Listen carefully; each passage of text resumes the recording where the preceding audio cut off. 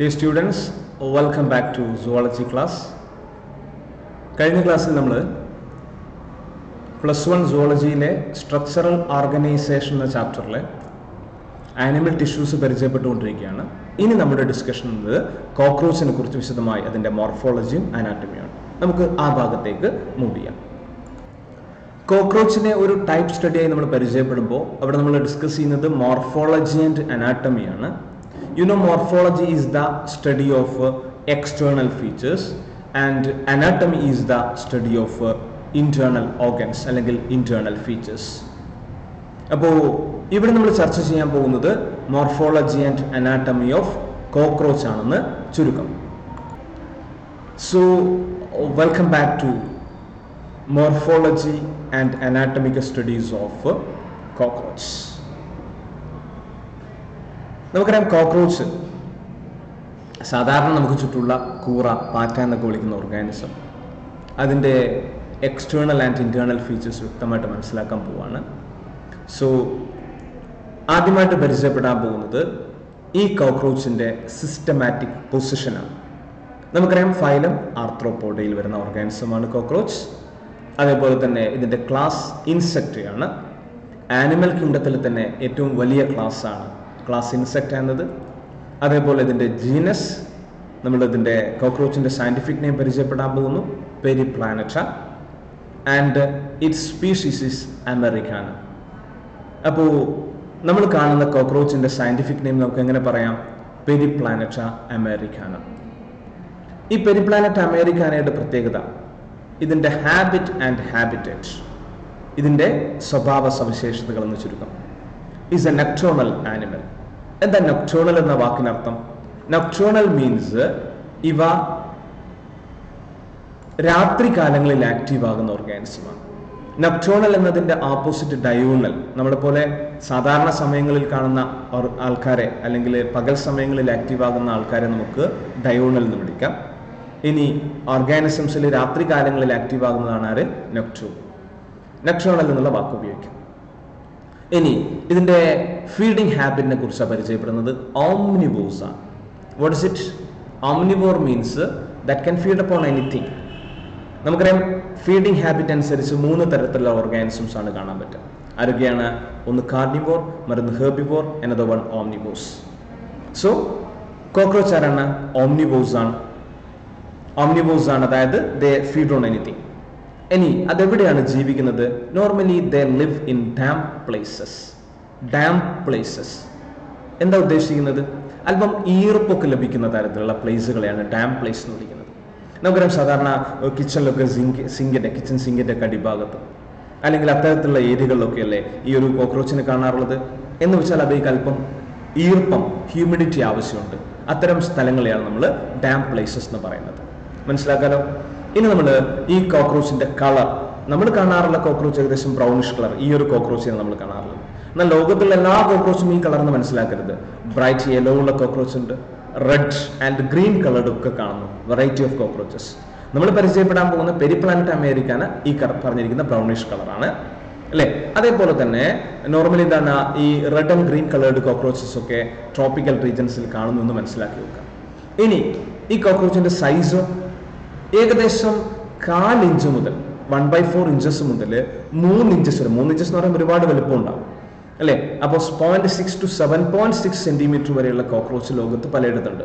പക്ഷെ പെരിപ്ലാനറ്റ് അമേരിക്കാനേക്ക് അത്ര വലുപ്പമൊന്നുമില്ല കേട്ടോ. അപ്പോൾ കോക്രോച്ചിന്റെ സൈസ് കൂടെ നമ്മൾ ടെക്സ്റ്റ് ബുക്ക് പരിചയപ്പെടുത്തിയത് ഓർത്തു വെക്കാം. നമ്മൾ പെരിപ്ലാനറ്റ് അമേരിക്കാനയിലേക്ക് കൃത്യമായിട്ട് വരികയാണ്, അതായത് അതിന്റെ മോർഫോളജിയിലേക്ക് വരാം. അപ്പോൾ പെരിപ്ലാനറ്റ് അമേരിക്കാനെ കുറിച്ച് പറഞ്ഞ സമയത്ത് അഡൽസിന് ഏകദേശം 34 മുതൽ 53 മില്ലിമീറ്റർ വരെ മാത്രമേ സൈസ് ഉള്ളൂ. എന്ന് വെച്ചാൽ 3.4 to 5.3 മില്ലിമീറ്റർ, ഒരു 5.3 അല്ലേ. ഒരു വലിയ കോക്രോച്ചിന്റെ വലുപ്പം നമുക്ക് ഏകദേശം അറിയാം, ഒരു വിരലിന്റെ വലുപ്പം അല്ലേ, അത്രയൊക്കെ കാണുന്നു. അതിനപ്പുറത്തേക്ക് വലുപ്പമില്ല. നേരത്തെ പറഞ്ഞ 7.6 ഒന്നും സൈസ് നമുക്ക് നോർമൽ കാണുന്ന കോക്രോച്ചുകൾക്ക് ഉണ്ടാകാറില്ല. Adult കോക്രോച്ചിന്റെ size. അപ്പോൾ ഈ സൈസ് വലിയ ഇമ്പോർട്ടൻസ് കൊടുത്ത് പഠിക്കാൻ വേണ്ടിയല്ല. ഏതായാലും കോക്രോച്ചിന്റെ body, it is covered by a chitinous hard brown exoskeleton. കോക്രോച്ചിന്റെ പുറംഭാഗം നല്ലൊരു എക്സോസ്കെലറ്റൺ കാണാലോ. ഇത് ഇങ്ങനെയുള്ള എക്സോസ്കെലറ്റൺ ആണ്. That is made up of chitinous exoskeleton ആണ് കാണാൻ കഴിയുന്നത്. ഓക്കെ, ഇനി നമുക്ക് കോക്രോച്ചിന്റെ മോർഫോളജിക്കൽ ഫീച്ചേഴ്സിലേക്ക് അതിന്റെ ഹെഡ്, തൊറാക്സ്, അബ്ഡോമനൊക്കെ എങ്ങനെ നോക്കണേ. ഇവിടെ കോക്രോച്ചിന്റെ പിന്നെ ബോഡിയിൽ നമുക്ക് ഒരുപാട് ഹാർഡ് ആൻഡ് പ്ലേറ്റ്സ് കാണാൻ പറ്റും. നിങ്ങൾക്ക് കാണാൻ പറ്റുന്നുണ്ടല്ലോ, പ്ലേറ്റ്സ് ആർ ദെയർ. ഈ പ്ലേറ്റുകളെ വെൻട്രൽ സൈഡിലും ഡോർസൽ സൈഡിലും വ്യത്യസ്തമായ പേരുകളാണ് വിളിക്കുന്നത്. അപ്പോൾ ഓർമ്മിക്കണം, ഈ പ്ലേറ്റ്സിന് നമ്മൾ ജനറലി വിളിക്കുന്ന പേരാണ് സ്ക്ലീറൈറ്റ്സ്. എന്താ ഈ പ്ലേറ്റ്സ് എന്ന് മനസ്സിലാക്കാൻ പറ്റും? നിങ്ങൾക്ക് ഈ ഡയഗ്രാം നോക്കിയാൽ പിടികിട്ടും. നോക്കാം, നിങ്ങൾക്ക് ഇവിടെയൊക്കെ നിങ്ങൾക്ക് കാണാൻ പറ്റുന്ന ഈ ഒരു എന്താണ് ഹാർഡ് ആൻഡ് പ്ലേറ്റ്സിനാണ്, ഓരോ സെഗ്മെന്റിലും കാണുന്ന പ്ലേറ്റുകളെയാണ് നമ്മളിത് വിളിക്കുന്നത്. They are called സ്ക്ലീറൈറ്റ്സ്. ഇനി ഈ സ്ക്ലീറൈറ്റ്സ് തന്നെ ഡോർസൽ സൈഡിൽ, ആരാണ് ഡോർസൽ അറിയാലോ? കോക്രോച്ചിന്റെ മുകൾ ഭാഗം അല്ലെ. ഒരു ഓർഗാനിസത്തെ നമ്മൾ ആനിമൽ കിങ്ഡമൊക്കെ പരിചയപ്പെടുന്ന സമയത്ത് മനസ്സിലാക്കിയതാണ്. Upper side is dorsal, lower side is ventral, and വശങ്ങൾ നമ്മൾ വിളിക്കുന്ന പേര് ലാറ്ററൽ സൈഡ്സ് എന്നാണ്. അതേപോലെ അതിന്റെ ഹെഡ് റീജൻ ആന്റീരിയർ റീജൻ എന്നും ടെയിൽ റീജനെ പോസ്റ്റീരിയർ പാർട്ട് എന്നും വിളിക്കും. അപ്പൊ അങ്ങനെയാണെങ്കിൽ ഇതിലെ ഡോർസൽ സൈഡിൽ കാണുന്ന സ്ക്ലീറൈറ്റുകളെ അങ്ങനെ പലപ്പോഴും ചോദിക്കാറുണ്ട്. അതിന്റെ സ്ക്ലീറൈറ്റ്സ് എന്ന് കൊടുത്ത് ഡോർസൽ വെൻട്രൽ നമ്മളത് പിന്നെ വേർഡ് പെയർ ആയിട്ടൊക്കെ ഫില്ല് ചെയ്യാൻ വേണ്ടി ചോദിക്കാറുണ്ട്. അപ്പോൾ ഡോർസൽ സൈഡിൽ കാണാൻ പറ്റുന്ന പ്ലേറ്റുകളെ നമുക്ക് ടേർഗൈറ്റ്സ് എന്നും, ഇതാ ഡോർസൽ സൈഡിൽ കാണുന്നത് ആരാണ്? ടേർഗൈറ്റ്സ് എന്നും. ഇനി വെൻട്രൽ, കോക്രോച്ച് നേരെ മറിഞ്ഞു വീണ് കഴിഞ്ഞാൽ അതിന്റെ അടിഭാഗത്ത് കാണുന്ന ഈ പ്ലേറ്റുകളെ നമ്മൾ സ്റ്റേർണൈറ്റ്സ് എന്നും വിളിക്കും. അപ്പോൾ എന്താണ് മനസ്സിലാക്കേണ്ടത്? പ്ലേറ്റ്സിനെ ജനറലി വിളിക്കുന്ന പേര് സ്ക്ലീറൈറ്റ് എന്നാണ്. ഡോർസൽ സൈഡിൽ അത് ടേർഗൈറ്റ് ആണ്, വെൻട്രൽ സൈഡിൽ സ്റ്റേർണൈറ്റ്സ് ആണ്.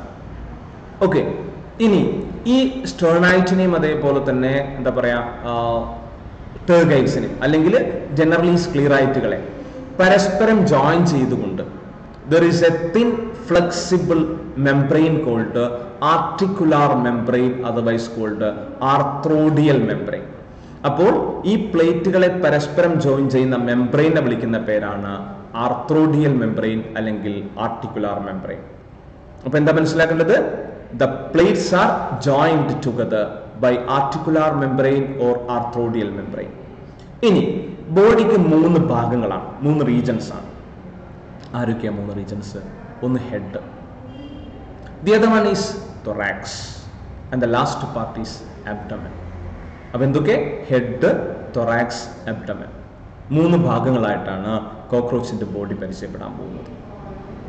ഓക്കെ, ഇനി നമ്മൾ മനസ്സിലാക്കാൻ പോകുന്ന അടുത്ത ഭാഗം എന്ന് പറയുന്നത് ഈ കോക്രോച്ചിന്റെ ഹെഡിലും അതേപോലെ തൊറാക്സിലും അബ്ഡമനിലും എന്തൊക്കെ പ്രത്യേകതകളെന്നാണ് കൃത്യമായിട്ട് മനസ്സിലാക്കണം. കോക്രോച്ചിന്റെ മോർഫോളജി പരിചയപ്പെടുന്നതിൽ വളരെ പ്രധാനപ്പെട്ട ഭാഗമാണ് ഇനി പരിചയപ്പെടാൻ പോകുന്നത്.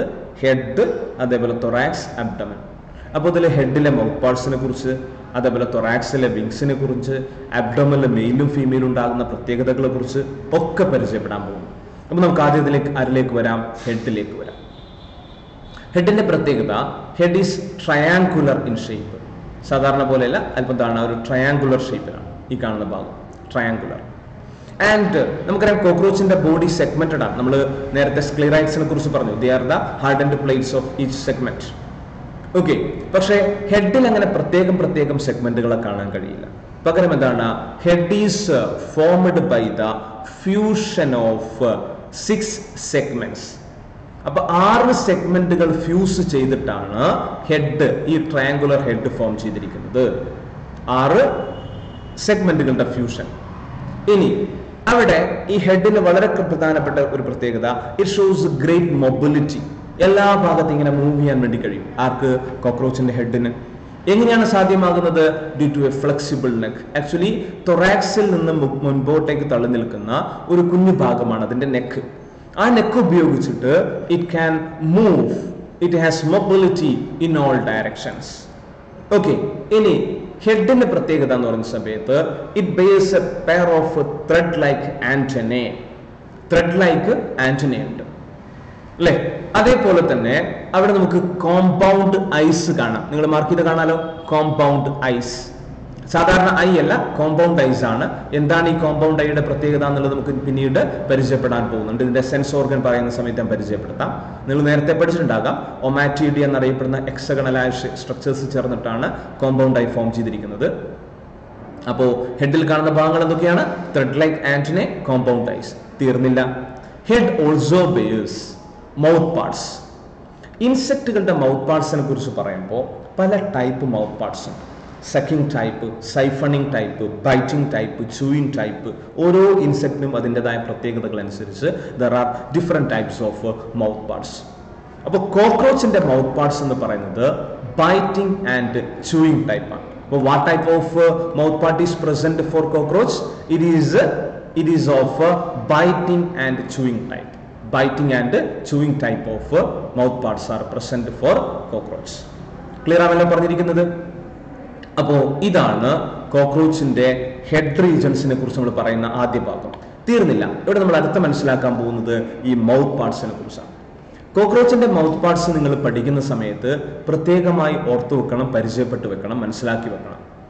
എന്ത് കാര്യം എന്ന് വെച്ച് കഴിഞ്ഞാൽ ഈ കോക്രോച്ചിന്റെ മൗത്ത് പാർട്സും അതേപോലെ തന്നെ ഡൈജസ്റ്റീവ് സിസ്റ്റം അനാറ്റമിയുടെ പാർട്ടാണ്. അതേപോലെ തന്നെ മൗത്ത് പാർട്സ് എന്ന് പറയുന്നത് മോർഫോളജിയുടെ പാർട്ടാണ്. ഇത് രണ്ടും നമുക്ക് പ്രാക്ടിക്കലിന് വളരെയേറെ ഇമ്പോർട്ടൻസ് ഉള്ള ഭാഗമാണ്. അതെന്താ ഇത്രയേറെ ഇമ്പോർട്ടൻസ്? ഒന്നുമല്ല, നേരത്തെ നമ്മൾ കോക്രോച്ചിനെ ലാബിൽ ഡിസെക്ഷൻ നടത്തി ഈ മൗത്ത് പാർട്സ് ഒക്കെ സ്ലൈഡിന് മുകളിൽ മൗണ്ട് ചെയ്ത് ഇനി അല്ലെങ്കിൽ കോക്രോച്ചിനെ കീറിമുറിച്ച് അതിൻ്റെ ഡൈജസ്റ്റീവ് സിസ്റ്റം ഒക്കെ കൃത്യമായി മനസ്സിലാക്കുന്ന അല്ലെങ്കിൽ പഠിക്കുന്ന ഒരു രീതി ഉണ്ടായിരുന്നു. ഇപ്പം അതൊക്കെ ഒഴിവാക്കി ഒരുപാട് കോക്രോച്ചുകൾ നമ്മളങ്ങനെ ഡിസെക്ഷൻ നടത്തി കൊല്ലേണ്ടതില്ല എന്ന് തീരുമാനിച്ചപ്പോൾ ഇതിൻ്റെ ഒക്കെ മൗത്ത് പാർട്സും അതേപോലെ ഡൈജസ്റ്റീവ് സിസ്റ്റവും വരച്ചു പഠിക്കാനാണ് നമ്മളോട് പറഞ്ഞിരിക്കുന്നത്. അതുകൊണ്ട് തന്നെ ഇനി നമ്മൾ കാണാൻ പോകുന്നത് കോക്രോച്ചിന്റെ മൗത്ത് പാർട്സിലെ ഭാഗങ്ങൾ ഏത്, അതെങ്ങനെ വരക്കാമെന്നാണ്. C these are the mouth parts of cockroach. എന്തൊക്കെ ഭാഗങ്ങളാണ് കാണുന്നത്? കോക്രോച്ചിന്റെ മൗത്ത് പാർട്സിന്റെ അറേഞ്ച്മെന്റ്. ഒരു പക്ഷേ ഇത് ടെക്സ്റ്റ് ബുക്കിലുള്ള ഡയഗ്രാം ആയതുകൊണ്ട് ഇത് അതേപോലെ തന്നെ നമുക്ക് എക്സാമിന് വന്നതായിട്ട് ഇതിന്റെ ഭാഗങ്ങളൊക്കെ ലാബിൽ ചെയ്യാൻ വേണ്ടി തന്നിട്ടുണ്ട്. ഇനി അതിനേക്കാൾ പ്രാക്ടിക്കൽ ഓറിയന്റഡ് ആയിട്ട് അല്ലെങ്കിൽ പ്രാക്ടിക്കൽ എക്സാമിനെ കുറിച്ച് പരിചയപ്പെട്ട സമയത്ത് ഇങ്ങനെയാണ് നിങ്ങൾ പഠിച്ചു വെക്കേണ്ടത്. അതായത് മൗത്തിലെ ഈ മൗത്ത് പാർട്സിന്റെ അറേഞ്ച്മെന്റ്സ് അല്ലെങ്കിൽ ഹെഡ് റീജനിലെ അറേഞ്ച്മെന്റ്സ് ആണ് ഈ കാണിച്ചിരിക്കുന്നത്. ഓക്കെ, ആ അറേഞ്ച്മെന്റ്സിൽ എന്തൊക്കെയാണുള്ളത്? ഇതിനൊരു മുകൾ ഭാഗത്ത് ഒരു അപ്പർ ലിപ്പ്, മേൽ ചുണ്ടായി പ്രവർത്തിക്കുന്ന ലാബ്രം ഉണ്ട്. ലാബ്രം എന്നാണ് ഈ ഭാഗത്തെ വിളിക്കുന്നത്, ലാബ്രം. ഇനി അതിനുശേഷം താഴെ ലേബിയം ഉണ്ട്, അതിലേക്ക് ഞാൻ വരാം. അതിനുശേഷം രണ്ട് വശങ്ങളിലായിട്ട് it contains mandibles. Actually food ഐറ്റംസിന് നമ്മൾ പറഞ്ഞു ബൈറ്റിംഗ് ആൻഡ് ചൂയിങ് ടൈപ്പാണ്. ഈ ഫുഡ് ഐറ്റംസിനെ ബൈറ്റ് ചെയ്ത് അതിനെ ഗ്രൈൻഡ് ചെയ്ത് ഇൻസിഷൻ നടത്താൻ കഴിയുന്ന ഭാഗമാണ് ഈ പറഞ്ഞ മാൻഡിബിൾ. മാൻഡിബിളിൽ തന്നെ നിങ്ങൾക്ക് കാണാൻ പറ്റുന്നു അതിന്റെ മുകൾ ഭാഗം ഗ്രൈൻഡിങ് റീജിയൻ ആണ്, അതേപോലെ താഴ്ഭാഗം ഇൻസിഷൻ, കട്ടിങ് എന്ന ഇൻസിഷൻ എന്ന് പറഞ്ഞാൽ കട്ടിങ്ങിന് ഉപയോഗിക്കുന്നത്. അപ്പം ഈ പറഞ്ഞ biting and chewing type mouth പാർട്സിലെ വളരെ പ്രധാനപ്പെട്ട ഓർഗനാണ് മാൻഡിബിൾ. ഇനി രണ്ട് വശങ്ങളിലായിട്ട് നമുക്ക് കാണാൻ കഴിയുന്ന അടുത്ത ഓർഗനാണ് മാക്സില്ല. ഇത് വരയ്ക്കുന്ന സമയത്ത് ഇങ്ങനെ തന്നെ വരച്ചു പഠിക്കണേ. അതായത് ലേബ്രം ഒന്നാണ്, മാൻഡിബിൾ രണ്ട് വശങ്ങളിലായിട്ട് രണ്ടെണ്ണമാണ്, ഇനി മാക്സിലയും രണ്ട് വശങ്ങളിലായിട്ട് രണ്ടെണ്ണമാണ്. ചില കുട്ടികൾ മടിയുടെ അങ്ങേ തന്നെയുള്ള കുട്ടികളൊക്കെ ഒരു ലാബ്രവും ഒരു മാൻഡിബിളും ഒരു മാക്സിലും ഒക്കെ വരച്ചു പഠിക്കും. ഒരിക്കലും ചെയ്യരുത്, എക്സാമിന് ഫുൾ മാർക്ക് കിട്ടില്ല. അപ്പോൾ മാക്സിലെ കുറിച്ച് നമ്മൾ പറയാൻ പോകുന്നത്. മാക്സില എന്നുള്ളത് കാണുന്ന സമയത്ത് തന്നെ മനസ്സിലാക്കാം, ഫുഡ് ഐറ്റംസ് വരുന്ന സമയത്ത് അതിനെ ഹോൾഡ് ചെയ്ത് നിർത്താനുള്ള, പിടിച്ചു നിർത്താനുള്ള കഴിവാണ് ഈ മാക്സിലേക്കുള്ളത്. മാൻഡിബിൾ എന്താ ചെയ്യുന്നത്? Cutting and grinding of food material. ഇനി ഇതിന്റെ ലോവർ ലിപ്പായിട്ട് ആക്ട് ചെയ്യുന്ന ഭാഗമുണ്ട്, അതാണ് ലേബിയം എന്നറിയപ്പെടുന്നത്. അതേപോലെ തന്നെ ഇവയുടെ ഇടയിലായിട്ട് ഈ മൗത്ത് പാർട്സിന്റെ ഉൾഭാഗത്തായിട്ട് ഹൈപ്പോഫാരിങ്സ് എന്നൊരു ഓർഗൻ കൂടെ ഉണ്ട്. ആ ഹൈപ്പോഫാരിങ്സ് ആരാണ്? Tongue. This one is the hypopharynx, that is the tongue region. ഇനി ഇതിന്റെ ലോവർ ലിപ്പിനെ വിളിച്ച പേരെന്താ? Labium. These are the parts which are found on head acting as mouth parts. ഇവരാണ് മൗത്ത് പാർട്സ്. ഒന്നുകൂടെ പറയട്ടെ. Labrum is the upper lip, mandibles are the part which are used for grinding and incision, then maxillae are holding the food material, then hypopharynx is acting as the tongue and labium is the lower lip. കൃത്യമല്ലേ? ഈ diagram നിങ്ങൾ വ്യക്തമായിട്ട് വരച്ചിപ്പോഴേ പഠിച്ചോളാം. അടുത്ത വർഷം വരുന്ന സമയത്ത് practical second ഇയറിലാണ് ചെയ്യാൻ പോകുന്നതെങ്കിൽ പോലും ഇപ്പോഴേ നിങ്ങൾ പഠിച്ചോളാം. ഓക്കെ, നമ്മൾ ഹെഡ് റീജനെ കുറിച്ചാണ് പരിചയപ്പെട്ടത്. ഇനി നമ്മൾ പറയാൻ പോകുന്നത്, ഓൾ ഓഫ് യു ശ്രദ്ധിക്കണേ, കോക്രോച്ചിന്റെ അടുത്ത ഭാഗം തൊറാക്സ് ആണ്. Next part thorax. നിങ്ങൾക്കറിയാം, ഹെഡ് കഴിഞ്ഞാൽ കാണുന്ന പിന്നീടുള്ള ഭാഗം ഒരു ഇൻസെക്റ്റിൽ ഹെഡ്, തൊറാക്സ്, അബ്ഡമൻ അങ്ങനെയല്ലേ പറയാറുള്ളത്. അപ്പൊ അടുത്ത ഭാഗമാണ് തൊറാക്സ്. തൊറാക്സിന്റെ പ്രത്യേകത, ശ്രദ്ധിക്കുക, തൊറാക്സിന് 3 സെഗ്മെന്റുകൾ അല്ലെങ്കിൽ 3 റീജൻസ് ഉണ്ട്. 3 സെഗ്മെന്റ്സ് അങ്ങനെ തന്നെ പറയാം. എന്തൊക്കെയാണ് ഈ 3 സെഗ്മെന്റ്സ്? ഇതിൽ ഒന്നാമത്തെ സെഗ്മെന്റിനെ നമ്മൾ വിളിക്കുന്ന പേരാണ് പ്രോതൊറാക്സ്. സി, പ്രോ മീൻസ് ആദ്യത്തെ, പ്രൈമറി അല്ലെങ്കിൽ ആദ്യത്തെ എന്ന അർത്ഥത്തിലാണ്. ഇനി രണ്ടാമത്തെ ഭാഗത്തെ വിളിക്കുന്ന പേരാണ് മീസോതൊറാക്സ്. നിങ്ങൾ മീസോഡേം എന്നൊക്കെ പഠിച്ചിട്ടുണ്ട്, മീസോ അല്ലേ? അപ്പൊ മീസോ എന്ന് പറഞ്ഞാൽ മിഡിൽ എന്നാണ് അർത്ഥം, മീസോതൊറാക്സ്. ദെൻ അവസാനത്തെ തൊറാക്സിനെ വിളിക്കുന്ന പേരാണ് മെറ്റാതൊറാക്സ്. അപ്പൊ എന്ത് മനസ്സിലാക്കണം? Thorax has 3 segments. First is prothorax, second is mesothorax, and third one is metathorax. Okay, ഇനി ഈ 3 thoracic regionsന് പ്രത്യേകത, ഈ 3 thoraxൽ നിന്നും നമുക്ക് ഹെഡ് അല്ലേ, അതിൽ ഒന്നാമത്തെ തൊറാക്സ് ആയ പ്രോതൊറാക്സിൽ നിന്ന് ഒരു ഷോർട്ട് എക്സ്റ്റൻഷൻ കാണാം. പ്രോതൊറാക്സിൽ നിന്ന് ഒരു ഷോർട്ട് എക്സ്റ്റൻഷൻ. ആ ഷോർട്ട് എക്സ്റ്റൻഷൻ ആണ് തൊറാക്സും ഹെഡുമായിട്ടുള്ള connection. And it is acting as the neck. എന്താ പറഞ്ഞത്? Short extension of the പ്രോതൊറാക്സ് is considered as the neck അല്ലെ? അതുമായിട്ടാണ് ആര് കണക്ട് ചെയ്തിരിക്കുന്നത്? ഹെഡ്. നേരത്തെ പറഞ്ഞല്ലോ, head shows great mobility with the help of A neck. ആ neck എവിടെ നിന്ന് വന്നതാണ്? പ്രോതൊറാക്സിന്റെ എക്സ്റ്റൻഷൻ ആണ് ആര്? നെക്ക് എന്ന് പറയുന്നത്. ഇനി അടുത്ത് ശ്രദ്ധിക്കേണ്ടത്, ഓരോ തൊറാസിക് സെഗ്മെന്റിൽ നിന്നും, പ്രോതൊറാക്സിൽ നിന്നും മീസോതൊറാക്സിൽ നിന്നും മെറ്റാതൊറാക്സിൽ നിന്നൊക്കെ that arises അല്ലെങ്കിൽ that bears a pair of walking legs. അപ്പൊ കോക്രോച്ചിന് എത്ര കാലുകളാ? 1 2 3. 1 2 3. How many legs are there? 6 legs are there. ഈ 6 കാലുകൾ എവിടെ നിന്ന് കിട്ടി അല്ലെങ്കിൽ എവിടെ നിന്ന് ഒറിജിനേറ്റ് ചെയ്തു? അതായത് പ്രോതൊറാക്സിൽ നിന്ന് 2 legs, A pair of walking leg. മീസോതൊറാക്സിൽ നിന്ന് A pair of walking leg. മെറ്റാതൊറാക്സിൽ നിന്ന് A pair of walking leg. ഇത്തരത്തില് 3 ഡിഫറെന്റ് സെഗ്മെന്റിൽ നിന്നും ഒരു പെയർ വീതം വാക്കിംഗ് ലെഗ്സ് എറൈസ് ചെയ്യുന്നതാണ് കോക്രോച്ചിന്റെ അടുത്ത പ്രത്യേകത. ഇനി നമ്മൾ പറയാൻ പോകുന്നത് കോക്രോച്ചിന്റെ വിങ്സിനെ കുറിച്ചാണ്. തൊറാക്സിൽ തന്നെയാണ് ആര് കാണുന്നത്? വിങ്സ് കാണുന്നത്. നോക്കാം നമുക്ക് എന്താ വിങ്സിന്റെ പ്രത്യേകത. അതായത് 2 pairs of wings are there. ആരൊക്കെയായി 2 pairs of wings? ആദ്യം കാണുന്ന വിങ്സിനെ നമ്മൾ വിളിക്കുന്ന പേരാണ് forewings. forewings. And the next wing is called hindwings. forewings, hindwings. forewings, hindwings. Okay, forewings-നെ നമുക്ക് മീസോതൊറാസിക് വിങ്സ് എന്നോ അല്ലെങ്കിൽ ടെക്മിന എന്നോ പറയാം. അപ്പൊ എന്താണ് ഫോർവിങ്സിന്റെ മറ്റൊരു പേര്? ടെക്മിന. എവിടെ നിന്നാണ് അത് റൈസ് ചെയ്യുന്നത്? അതവിടെ കൃത്യമായിട്ട് പറഞ്ഞു, പേരിൽ തന്നെ, മീസോതൊറാക്സിൽ നിന്നാണ്. ഫോർവിങ്സ് ആർ അറൈസ്ഡ് ഫ്രം മീസോതൊറാക്സ്. ഇനി അതിന്റെ പ്രത്യേകത എന്താ? It is ഒപാക്. Means it is not entering the passage of light. അതാര്യമാണ് അല്ലെ?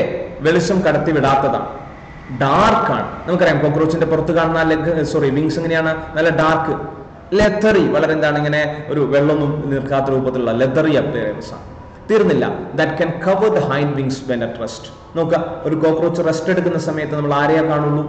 ഫോർവിങ്സിന് അല്ലെങ്കിൽ ടെക്മിനെ മാത്രമേ കാണുള്ളൂ. ഹൈൻഡ് വിങ്സ് എവിടെ? അത് അതിനകത്തുണ്ട്, ഉള്ളിലുണ്ട്.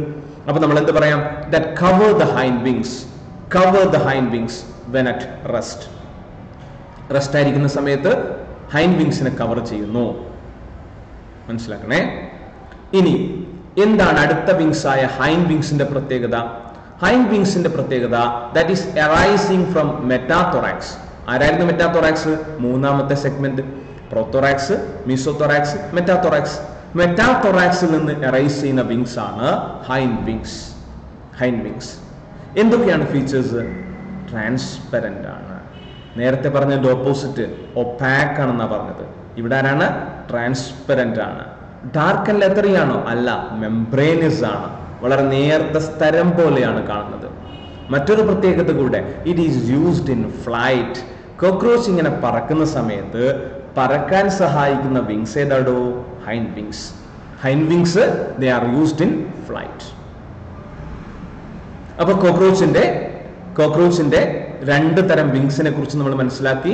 Four വിങ്സും hind വിങ്സും. Four wings R otherwise called mesothoracic or tegmina, and hind wings are otherwise called metathoracic wings. Okay, കോക്രോച്ചിന്റെ thoracic region കുറിച്ച് വിശദമായി നമ്മൾ പരിചയപ്പെട്ടു. പ്രധാനമായിട്ട് ഓർമ്മിക്കേണ്ടത് 3 സെഗ്മെന്റുകൾ, പ്രോതൊറാക്സ്, മീസോതൊറാക്സ് ആൻഡ് മെറ്റാതൊറാക്സ്. ഈ 3 സെഗ്മെന്റിൽ നിന്നും ലെഗ്സ് അറൈസ് ചെയ്യുന്നുണ്ട് അല്ലേ, ലെഗ്സ് അറൈസ് ചെയ്യുന്നുണ്ട്. അതേപോലെ തന്നെ 2 സെഗ്മെന്റുകളിൽ നിന്ന്, പ്രോതൊറാക്സിൽ നിന്നില്ല കേട്ടോ, പിന്നെ ഇവിടെ മീസോതൊറാക്സിൽ നിന്നും മെറ്റാതൊറാക്സിൽ നിന്നും വിങ്സും അറൈസ് ചെയ്യുന്നുണ്ട്. പഠിച്ചല്ലോ, മനസ്സിലാക്കിയല്ലോ. ഇനി നമുക്ക് എങ്ങോട്ട് പോകാം? തൊറാക്സ് കഴിഞ്ഞാൽ അടുത്ത ഭാഗമാണ് abdomen. Let's see the features of abdomen. അബ്ഡമന് കുറച്ചേറെ കാര്യങ്ങൾ പറയാനുണ്ട് കേട്ടോ നമുക്ക്. എന്തൊക്കെയാണ് പറയാനുള്ളത്? ഒന്നാമതായിട്ട് ഇറ്റ് കൺസിസ്റ്റ് ഓഫ് 10 സെഗ്മെന്റ്സ്. കോക്രോച്ചിന് എത്ര സെഗ്മെന്റുകൾ പഠിച്ചു നിങ്ങളിപ്പോ? Head is made of fusion of 6 segments. അതിവിടെ 1, 2, 3, 4 അങ്ങനെ എണ്ണാൻ നമുക്ക് പറ്റില്ല. 6 സെഗ്മെന്റുകൾ ഫ്യൂസ് ചെയ്താണ് ഹെഡ് ഉണ്ടായിരിക്കുന്നത്. Thorax is made of 3 segments. അവയ്ക്ക് പ്രത്യേകം പേരും പറഞ്ഞു. എന്തൊക്കെയായിരുന്നു? പ്രോതൊറാക്സ്, മീസോതൊറാക്സ്, മെറ്റാതൊറാക്സ്. ഇനി അബ്ഡമനിൽ കാണുന്ന തൊറാസിക് സെഗ്മെന്റുകളെ നമ്മൾ അങ്ങനെ പ്രത്യേകിച്ച് പേര് പറഞ്ഞുകൊണ്ട് പഠിക്കാൻ പോകുന്നില്ല. പകരം എന്തോർത്തു വെക്കുക? That consist of 10 segments. 10 സെഗ്മെന്റുകളാണ് കാണാൻ പറ്റുന്നത് മാത്രം മനസ്സിലാക്കുക. ഈ സെഗ്മെന്റുകൾക്ക് മെയിലും ഫീമെയിലും ഡിഫറൻസ് ഉണ്ട്. അതാണ് ഇനിയത്തെ പ്രത്യേകത.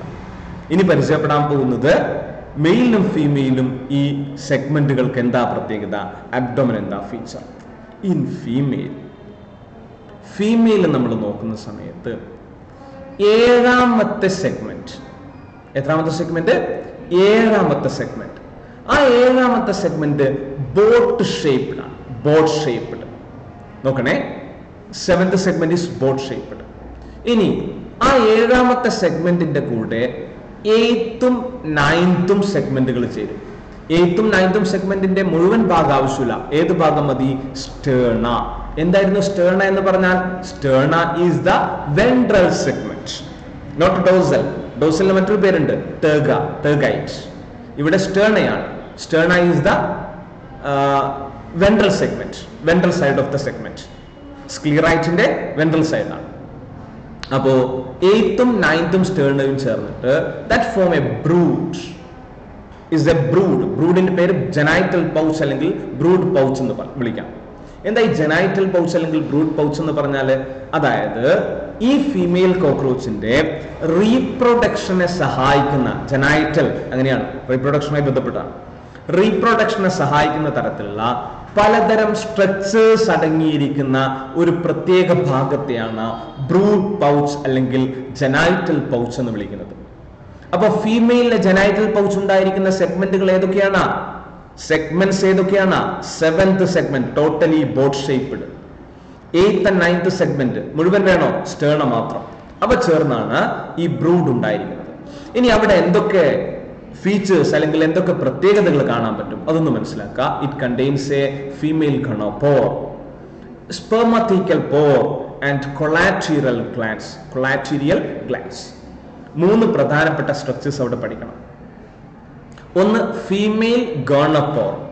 ഫീമെയിൽ ഗോണപ്പോർ എന്ന് വെച്ചാൽ ഫീമെയിൽ ബോഡിയിൽ നിന്ന്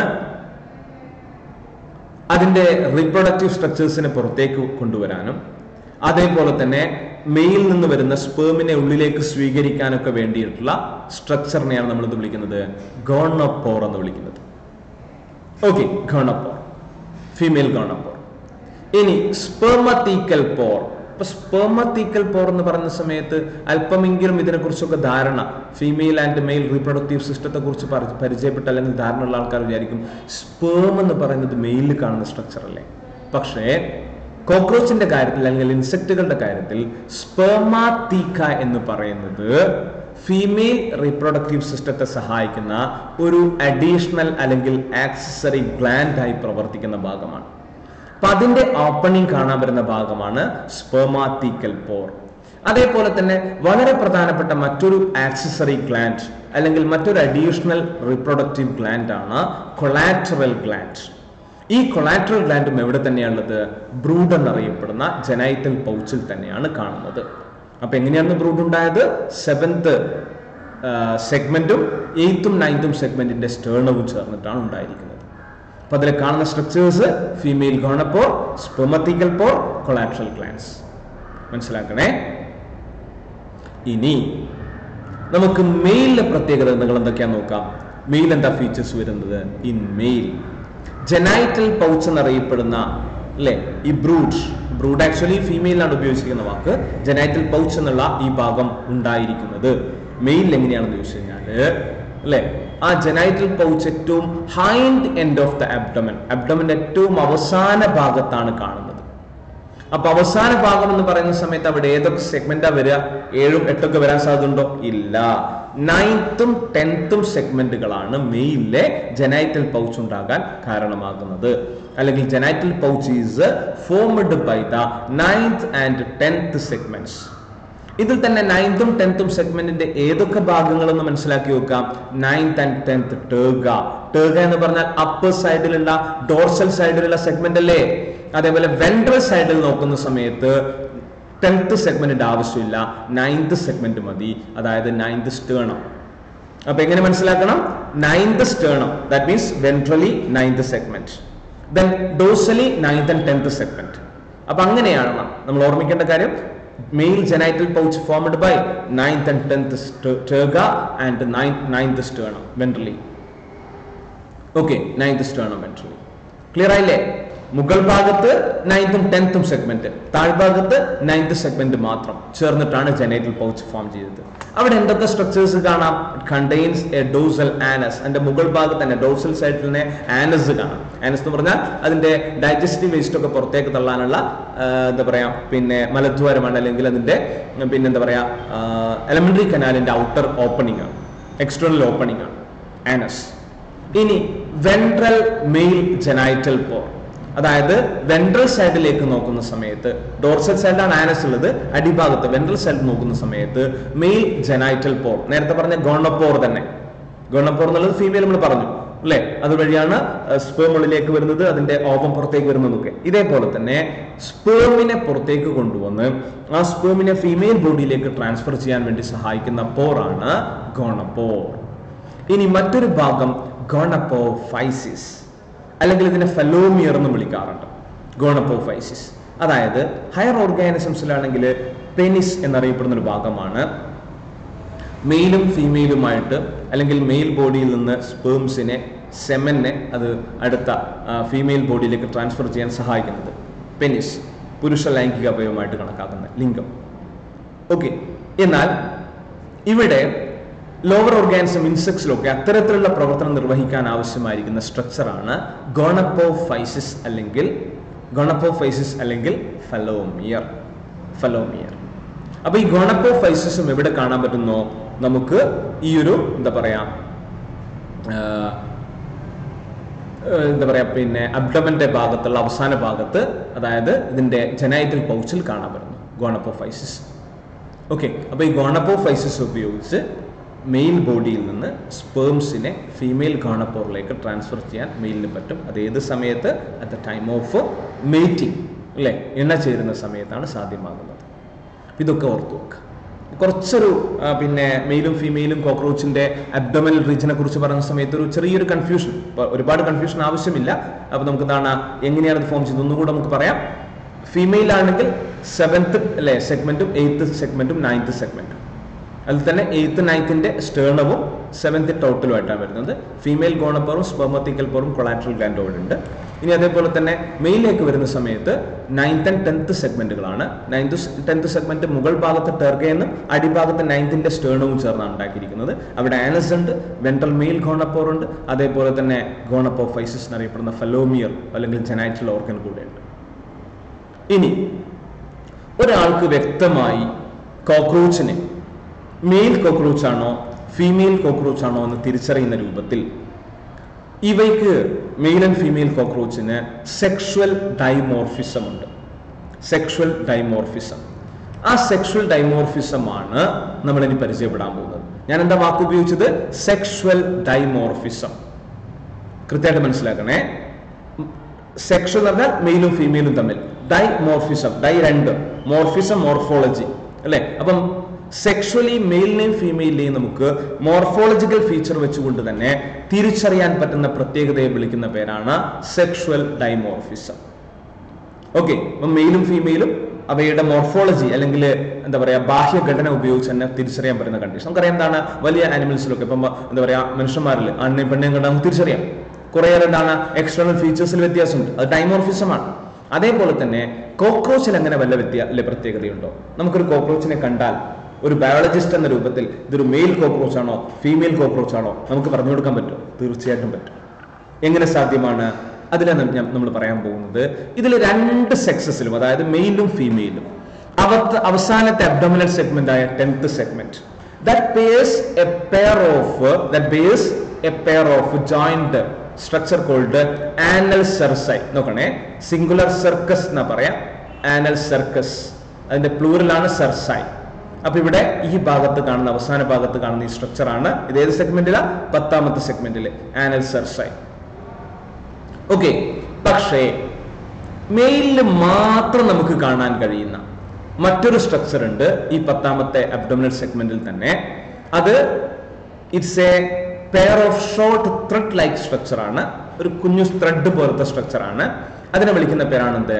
ആനൽ സ്റ്റൈൽ. Anal style. അപ്പൊ mail base A pair of short thread like anal style. Anal style കാണാം. ഓക്കെ, അപ്പൊ തമ്മിലുള്ള വ്യത്യാസം മനസ്സിലായോ? Anal style only in mail, anal cerci in both sexes. അപ്പൊ എന്താണ് ആനൽ cerci? ഇതാണ് anal cerci and this one is the anal style. Picture നോക്കിയിട്ട് മനസ്സിലാക്കി നോക്കാം. ഇനി നമ്മള് സെക്ഷൽ ഡൈമോർഫിസം ചോദിച്ചാൽ ഈ ഒരു പോയിന്റ് മാത്രം പറഞ്ഞുകൊണ്ടങ്ങ് വിടരുത്. പകരം നമ്മള് വി ഹാവ് ടു ഡിസ്റ്റിങ്ക്റ്റ്, നമ്മൾ എന്ത് ചെയ്യണം? മെയിലും ഫീമെയിലും കോക്രോച്ചുകളെ ഒന്ന് വ്യക്തമായിട്ട് പറഞ്ഞു കൊടുക്കണം. എന്തൊക്കെയാണ് മെയിലിന്റെയും ഫീമെയിലിന്റെയും ഫീച്ചേഴ്സ്, അല്ലെങ്കിൽ വാട്ട് ആർ ദ ഡിഫറൻസസ്. ഒന്നാമത്തെ ഫീച്ചർ പറയുന്നത് മെയിൽ ലാർജർ ഇൻ സൈസ്, വലുപ്പം കൂടുതൽ ഉണ്ടാകും. രണ്ടാമത്തത്, അതായത് ഫീമെയിൽ സ്വാഭാവികമായിട്ടും സ്മോളർ ആയിരിക്കും. രണ്ടാമത്തെ ഫീച്ചർ പറയുന്നത് wings extend beyond the tip of abdomen. അബ്ഡോമനേക്കാൾ അപ്പുറത്തേക്ക് വിങ്സ് കാണാൻ പറ്റും. Wings extend beyond the tip of abdomen. ആരില്? മെയിലാണ് wings അബ്ഡോമനേക്കാൾ പുറത്തേക്ക് തള്ളി നിൽക്കും. എന്നാൽ അങ്ങനെ നമുക്ക് എന്താണ്?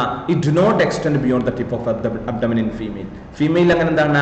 അബ്ഡോമന് പുറത്തേക്ക് തള്ളി നിൽക്കുന്നില്ല. ഇനി മൂന്നാമത്തത് നാരോ അബ്ഡോമനം, വളരെ നേരെ അല്ലേ, എന്താ പറയാ, നാരോ ആയിരിക്കുന്ന ബോട്ട് ഷേപ്പ് നേരത്തെ നമ്മൾ പറഞ്ഞിരുന്നു ഫീമെയിൽ. അങ്ങനെയുള്ള ഒരു പ്രത്യേകതയില്ല. നാരോ ആയ വളരെ വീതി കുറഞ്ഞ അബ്ഡോമനാണ് മെയിലിന്.